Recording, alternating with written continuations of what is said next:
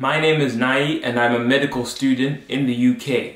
It's exciting how many ways there are to tackle the tedious task of studying. I am going to talk about some of the best ones that I personally recommend. I always begin by listing all the materials that I need to learn. I then learn all the content and focus on understanding the main concepts. I create my notes in the form of flashcards on Quizlet. This method helps me to condense essential information, and creating these flashcards throughout the year means I have all my study materials ready when it's time for the exam. This way, when it's exam time, I can focus on actually studying and not gathering all my notes. Now let me show you how easy it is to create a set. So I'm going to create a set for my anatomy folder, and I'm going to create an upper limb anatomy set, and that's what the title is going to be here, upper limb anatomy.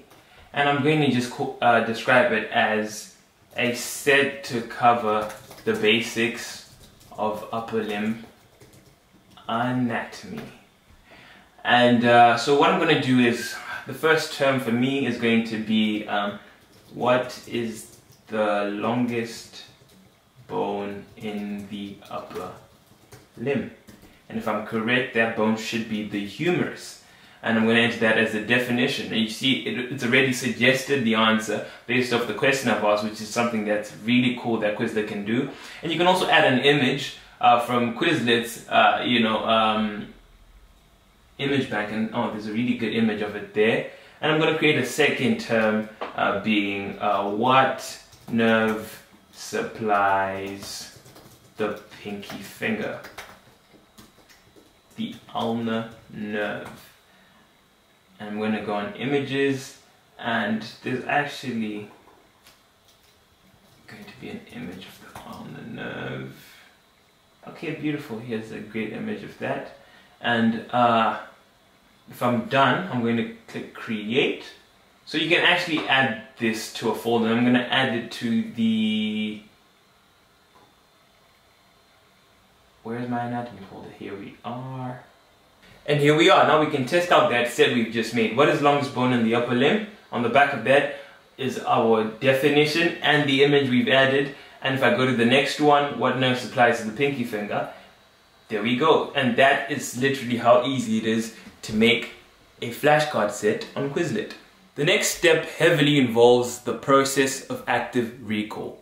Active recall forces your brain to remember and recall information repeatedly, helping you retain that information over a longer period of time. This means I will be far less likely to forget what I've learned. I use flashcards I've made on Quizlet to actively test my recall.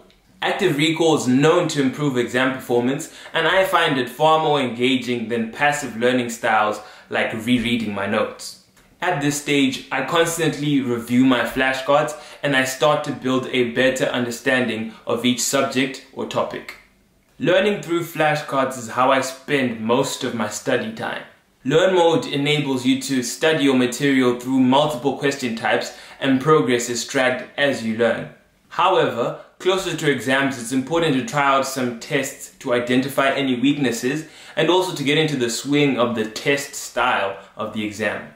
I found the practice tests on Quizlet to really challenge my capabilities, which is exactly how I like to prepare for exams. I find it engaging to study collaboratively with friends. Trying out flashcards made by colleagues on the same course helps me identify any points I may have missed in my own set. And at times, a difficult concept can be made easier through an alternate perspective. On Quizlet, you can share resources with friends, or you can search and find flashcards created by other people studying similar subjects as you. This makes the learning process a lot more fun and effective. It's important to study smarter and not just harder. I spend a lot of time finding ways to keep my studying process fun, effective, and engaging. I recommend taking time to tailor your process to your specific needs. And above all, remember to take breaks.